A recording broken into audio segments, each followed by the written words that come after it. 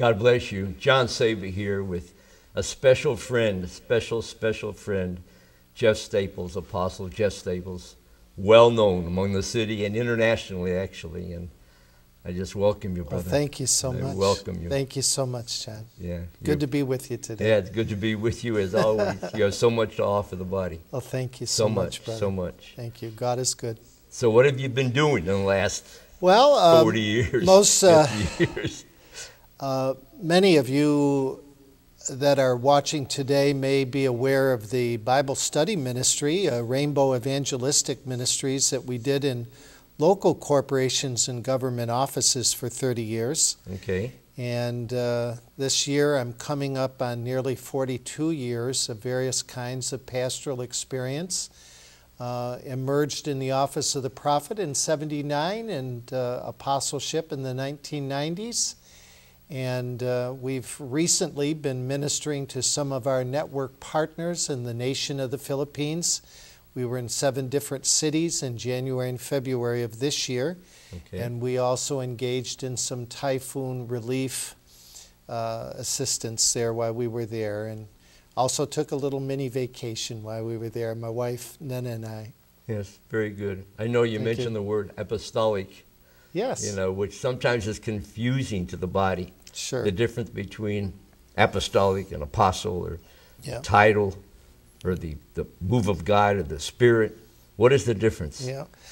Well, I think I'd like to first of all make the distinction between being an apostolic people and standing in the office of apostleship. For example, a person could preach well, but it doesn't make them a pastor. Okay. You could prophesy, and the body is called to prophesy according to the New Testament, but it does not mean that that gift sets you in the office of a prophet.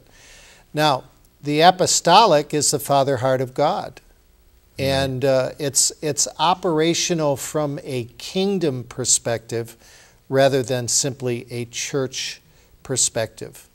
When you see an apostolic pastor, his understanding revelatorily is that he pastors the whole city, the whole region, not just that local church. It's a church without walls. And of course, there are apostles in the marketplace, there are apostles in government circles, there are apostles, of course, in the church. And of course, there are many that believe that the whole apostolic order after the first century church, after the crucifixion and resurrection of Jesus Christ, has passed away. But I have yet to be able to find anybody that's been able to show me precise scriptures interpreted appropriately to indicate that the fivefold ministry offices have passed away. And it's very clear in the book of Ephesians that the fivefold ministry offices are necessary until the body comes to the full stature of Christ Jesus, into that unity that Jesus Christ prayed for in St. John chapter 17. So the signs of apostleship, for example, is most apostles are church planters. And you have many apostles, of course, that are mentoring and raising up younger generations, spiritual sons and daughters. There are those that travel internationally, those that cover a very specific local region or a nation. There are apostolic territories, spheres of influence. I really love the Mars Hill address of the Apostle Paul. When apostle ministers, he can take a great deal of the Word of God, simplify it, lay it down in some basic principles that even non-believers would be able to grasp the concepts, the apostolic foundational concepts of the faith. And the Mars Hill address in the book of Acts is an excellent one to look at to see what apostolic preaching looks like. So an apostle teaches and preaches in a way that is very foundational. And we've mentioned the church planting already. We've also talked about the fact that apostles many times are raising up spiritual sons and daughters and providing oversight to these sons and daughters, and have networks of churches. And the United States is considerably behind, especially Africa and Asia, where apostolic leaders had been raised up even previously. So we're all called to have the Father heart of God and to have dimensions of things that I've spoken about. But the reality is that not everybody is called to the office. That's a governmental office, as opposed to having a particular aspect of your Christian faith. You mentioned the word unity, Christ Jesus, Yeah. which is basically much of my studies is unity in Christ Jesus. Yes. As opposed to Jesus Christ. When you put the Christ over the Jesus, the Spirit over the flesh. And just to teach that to the quote, quote, church has been many times a challenge. Many times a challenge. You mentioned as far as your travels, you were talking before, and your travels apostolically, if you would, are all over, internationally. Yeah, and it's really about training up leaders, whether they are pastors or training up church workers. The apostle really has the Father heart of God. The Bible says, you know, in all you're getting, get knowledge. And, you know, the body needs to be trained up. Overseas, many of the pastors have not gone to Bible school or gone to seminary, and in some ways that's a blessing. When I was at the Jikoe gathering, which was the World Evangelism Gathering in Seoul, South Korea in May of 1995, I met pastors that were 25 years old, had only been born again for 3 years, and they were already emerging as apostles. God was doing a quick work. The churches was growing quickly. And you know, the key thing is our submission to the Lord. It's all about our obedience. It's all about hearing His voice. I can't focus on whether people accept or reject what I say. I need to focus on hearing what God is saying and simply say, it's no different than what Jesus said. The words you hear me speak are the words of my Father.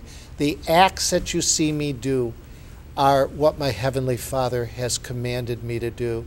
And that's been something that has been very helpful to me over the years, to have that proper focus, not on the people, not being a man-pleaser. Certainly you serve people through the word and the giftings, but the reality is it's all about our relationship with the Father through Christ Jesus with the facilitation of Holy Spirit.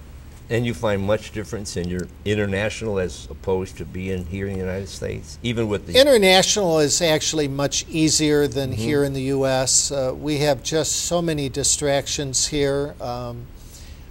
We have far more miracles many times, and that's another sign of the apostolic signs, wonders, and miracles. Paul said it so beautifully. He said, you know, I've ministered to you in the Word, but now there's going to be a demonstration in power. And of course, raising those from the dead. I've had some very close to that. I've had some that were very near to death, but I'm believing the Lord for that exquisite moment where I will lay hands on those that have died and seen them raised up. The other thing, as I get older, I'm really looking forward to is translation. Being translated from one physical place to another without going through airport lines and all the rest of it. So the older I get, the more I have faith for translation. Beyond Enoch, right? Beyond Enoch. Yeah. And for example, when I go to especially third world countries where there are not the medicines, there's not the all sorts of medical aids, you know, people are just very similar to in the Bible. If you don't have crutches, if you don't have a wheelchair, you're basically dragging yourself through the street, and you're a beggar in the street because there are simply not the governmental programs to help you out. And we're so blessed in this country on one hand, but it's made our dependency sometimes not to be on Christ, but on government and programs and all the rest of it. So I actually have to go overseas sometimes just to get away from what you bump up against in your own territory. And as you go overseas, because the demons in other areas are not as familiar with you. This is why you can have success getting away from your home territory, because people get too much of a familiarity with you when you're in your home territory. And it's good to go and minister and let them miss you a little bit. You mentioned the word international in your travels, your scope, but you've also done that locally too. Yes. I mean, you've established churches that are... Yeah, local churches, right. And I've very much enjoyed doing that. Now, I didn't start out that way. Okay. Over 40 years ago. I started out actually as an evangelist, and then I moved to Bible teacher and pastor and prophet and apostle. There's been that progressiveness. And each one of these offices, I believe, has equal standing before God. It's not that the apostle is greater than, say, the evangelist. Every office of ministry has a precise function within the body of Christ and within society at large. And so I've just enjoyed, I don't try to argue with people, well, what makes you think you're an apostle? If the signs of apostleship scripturally are evident, I don't need to be defending that. I simply need to be what God has called me to be. And whether there's an acceptance, not everybody's going to accept you in the gifting or in the office that you stand in, and that's okay. If there's opposition, that's fine, because at the end of the day, the doors that God has opened, no man can shut, and the doors He's shut, no man can open. If I don't have God's advocacy, and I have 1,000 men advocating influentially on my behalf, I'd rather take God's advocacy over man's advocacy. Amen. And I noticed that, and I know that you minister not only in prisons, but also to the prostitutes. You minister to just a variety of people. How did you get involved with the prison ministry? Well, you know, again, I like to think of Isaiah 61, ministering to the captives, to those who really are in need in our society. You know, it's interesting. There are people that are messed up, and they know they're messed up. Okay. And there are a lot of people that are very religious and think they have need of nothing. And unless God prepares their heart to receive you, you simply, one of the things I ask for every day is grace, grace, favor, favor.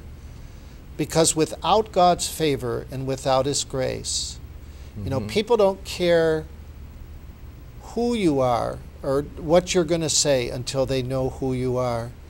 And just like Jesus at the well, we have to connect, first of all, in natural things like water, in order to begin to speak on supernatural things. So, you know, the older I get, the less time I want to waste. I don't need to defend myself. I don't need to lay out some big dissertation regarding what I am or not. At the end of the day, God knows who and what I am. And again, you know, I think we can all humbly say we were called to offices, not because we were perfect, but by the grace of God, by a faith response to Lord, send me. He puts the passion for nations in our hearts. And I've pastored immigrant groups here to the United States. I believe that one of the signs of apostleship is that you have great faith, great favor with all nationalities and races. There's a very transcendent aspect to that. And of course, we're beginning to see that emerge in the pastoral office and certainly in the prophetic, because God is no respecter of person. Regarding of economic class or race or ethnicity, God desires that all be saved, that every knee bow and tongue confess, for the earth is the Lord's and the fullness thereof. You had mentioned earlier about your establishment, or God using you in the establishment of an Arabic church.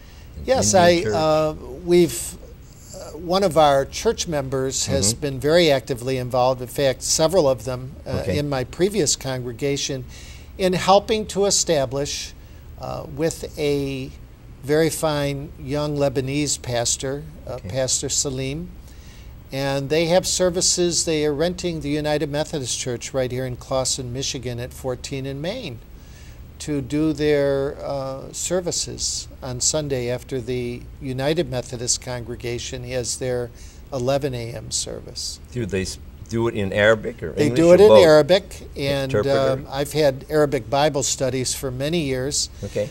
And I've had a special calling to Arab people for close to 20 years, and I have a Iraqi Chaldean spirit-filled interpreter that's been with me for nearly 25, 30 years and translates for me when I preach. And of course, the closer that person is to you, when you preach, they're able to catch your spirit and your passion, and you know, they do such a good job. If you're dealing with somebody that you've never had interpreting for you before, it can get interesting. And I've had some excellent interpreters overseas. I've had some not so excellent, but it sure is wonderful when you have somebody that is not only able to translate, but really is able to catch your heart and spirit in the translation. Are you still involved with the prison ministry? Or not to extent? What I'm doing now, I'm working with juvenile offenders at Calumet Center as a volunteer, strictly a volunteer. Calumet Center is a juvenile detention facility down in Highland Park. Okay.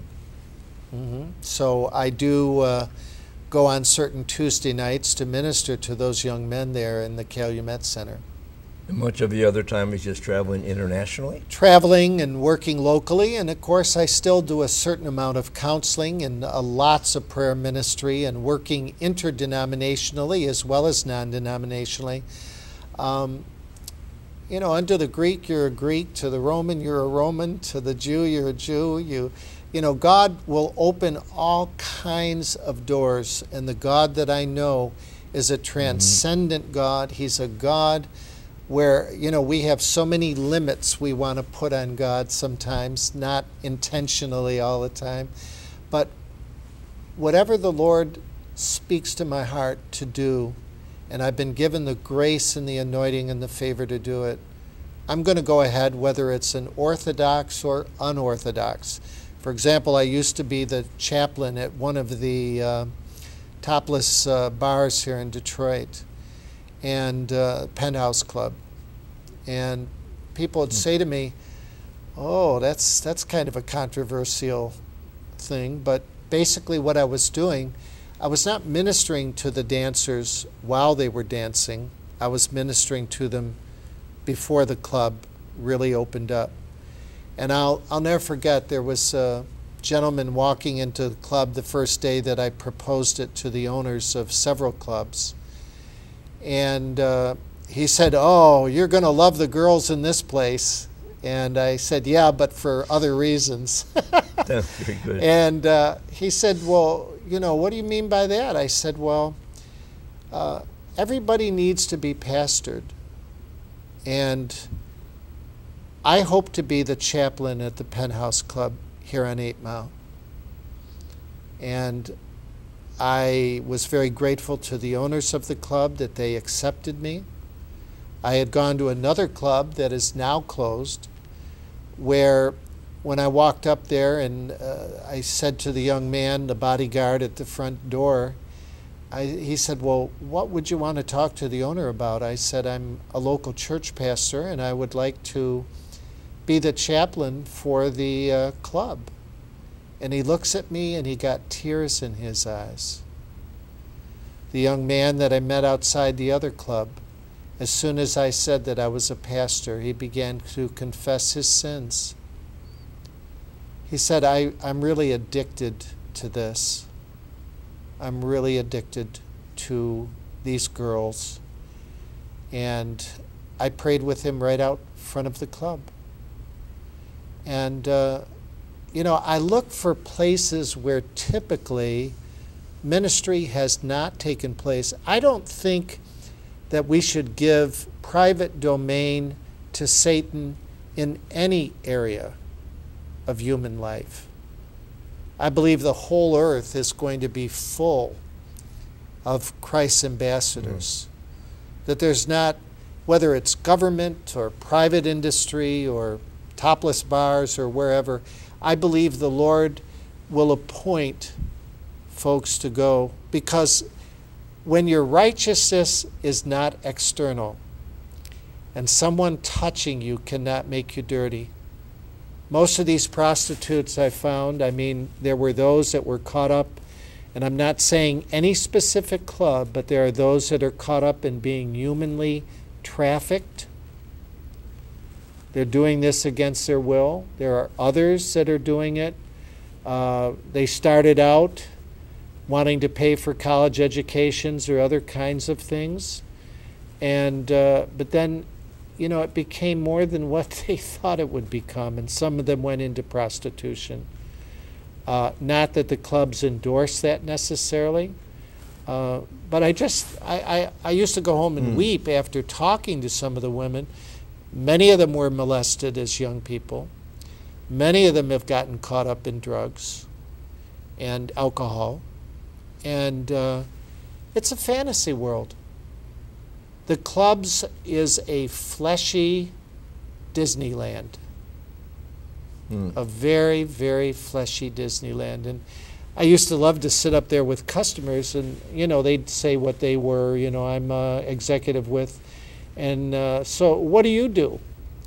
Well, I'm actually the chaplain of the club, and some of them look like, I'm going to stop drinking because I think you just said that you're the chaplain of the club. That's awesome. It's amazing. But it's what the purpose and plan Well, you bring light God. into dark places. That's, told us to you know, do. that's, I mean, what good is light going into light? No value. Light going into darkness is what it's all about. And there are so many.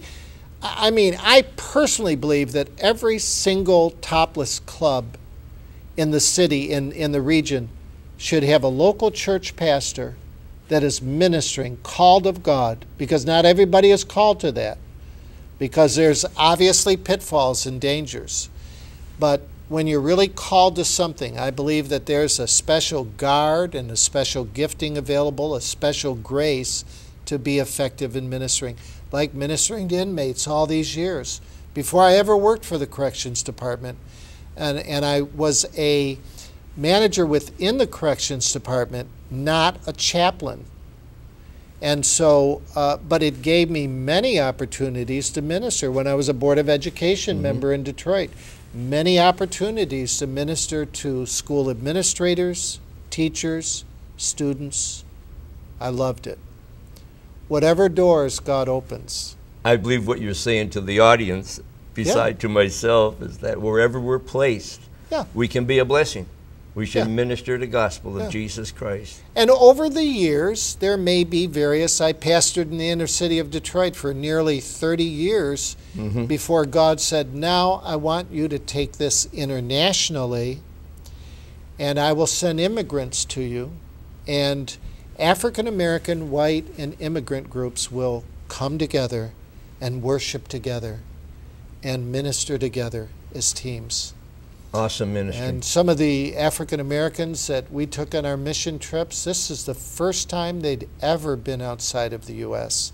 And it was so great for the people of those other nations to see these African American ambassadors for Christ. Because so much of the news that has come out of Detroit, of course, has been very negative, and there's a fear factor. And I have so enjoyed watching prejudices and negativities just melt in the presence of God's love and power manifested. Always been good. Many times within the body you have self-appointed offices, if you would, or titles that are given to the people. And I think that, or I know, and you do too, that many times that title of apostle just being placed on a quote card has been an obstacle, and it's And I don't put that on my business card. I basically, what I've done over the years, it's kind of like Jesus saying, who do you say that I am? What am I to you? Maybe I'm just Brother Jeff to you. Maybe I am an apostle to you. Maybe I'm more of a prophet to you, or an evangelist, or teacher, or pastor. I just think there needs to be zero time spent on defending whatever God has called you into.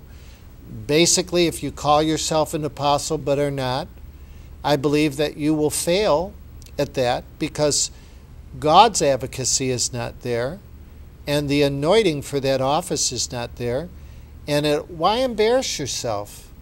Why embarrass yourself if you're not really something? I mean, anybody can go around impersonating anything in society. I remember there was a fellow by the last name of Street in the corrections department. He impersonated doctors, lawyers, and he was the best impersonator of people in different vocations I've ever seen in my life. And I used to talk to this guy. Wow. And I mean, he literally could have been nearly anything he ever wanted to be, because he was so excellent, so sharp, so smart. And one of the reasons I work with offenders, there's a lot of people that have tremendous potential, and we need to see them brought out of the bondages and into the marvelous light of the love of Jesus Christ. Since you're here in the Detroit area, your vision for Detroit is... Oh, I love Detroit. I know you do. I love Detroit.